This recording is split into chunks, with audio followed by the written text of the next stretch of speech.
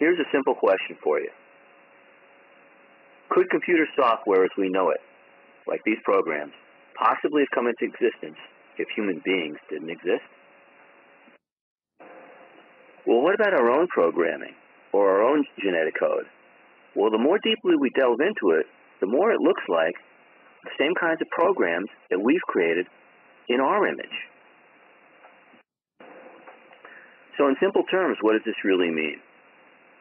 Genes are the building blocks of protein, and how they express is determined by the combination of 4 different amino acids, which are represented by 4 different letters of the alphabet, A, T, G, and C.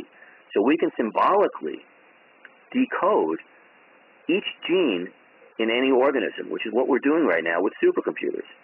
And if you look at the slide, it's very interesting to note that the representation of a very simple combination of these really resembles one of the old-time computer punch cards.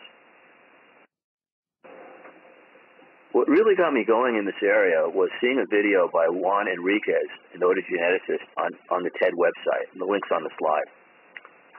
What Enriquez basically said was that an apple is a computer application. Not like a computer application, but he said it was a computer application, so that when it gets energy from the sun, it executes like an executable file and drops from the tree. And as he looked at the sequence code, he made the point that syntax is critical. How it's ordered, what the nuance of it is, determines literally what it means. So let's compare that genetic code with computer code. If you look at view source in a web page, we see that how the web page is expressed or displayed in a web browser is entirely dependent on the code behind it, and the syntax of the code and how those symbols or how those letters or words are put in certain order will determine what gets displayed in the web browser. So how are computer programs like the one we saw in the first slide, Google, Microsoft Office, Photoshop, and so on, created? Well, we know they're pretty complicated, and we know they require generally a programming team and some intelligence and intention, because first of all, they accomplish a certain task or else they're not created in the first place, and then they're the result of organized conceptual thought made real through computer code. So the question becomes, can you take the next step with me?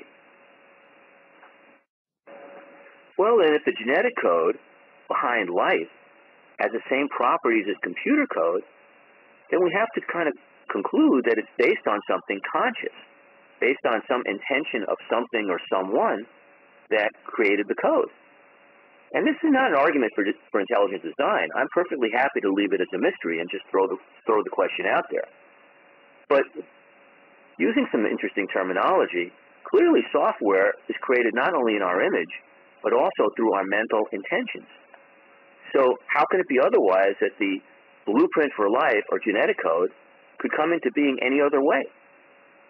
Not by accident, but through some consciousness or some intelligence, and certainly, if we look at its complexity, higher intelligence. The question becomes then, in whose or what's image is life? So now if we really accept or just begin to think about this correlation between our genetic code and what we've discovered or learned or experienced with respect to computer software and computer code, we can think about some things in kind of different ways. First of all, if we look at ancient texts, we can see things, for example, like Noah's Ark, possibly being a parable or a metaphor for backing up data, because someone back then knew that propagating species is a matter of working with genetics. And the ark is figuratively a flash drive. And maybe our entire present computer technology really represents a metaphor or a signpost leading us to intelligent advancement and a higher state of evolution. Maybe the internet is our nervous system that's evolving in this way. Leads to a lot of interesting questions, and all I'd like to leave you with is the final question. What comes next?